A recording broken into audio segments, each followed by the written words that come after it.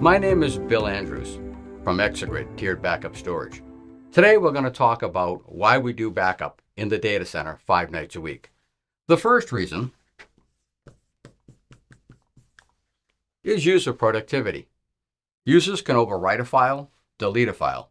They can have a corrupted file, maybe from a malware attack, maybe from a bad controller card or RAID card, or perhaps even a ransomware attack where they have an encrypted file. In any of those cases, you need to be able to restore the data quickly in order for users to be productive. The second reason is retention. We keep retention for legal reasons, regulatory reasons, and financial reasons. You might have a legal discovery. You might have HIPAA regulations or other type regulations.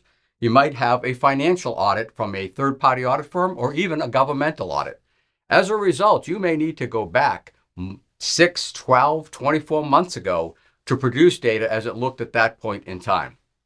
The third reason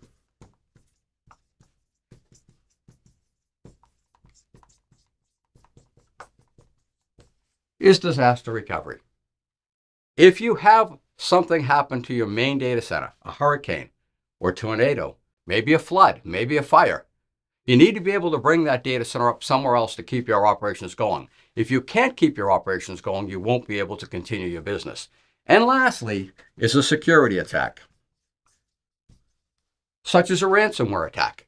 If all of your data gets encrypted on the primary storage side, you're going to want to have another set of data that you can recover to be able to bring your operations back up to full operational production without having to pay any ransoms. So that's our message for today on why we do backups 5 nights a week. Thank you for joining us. My name is Bill Andrews from ExaGrid.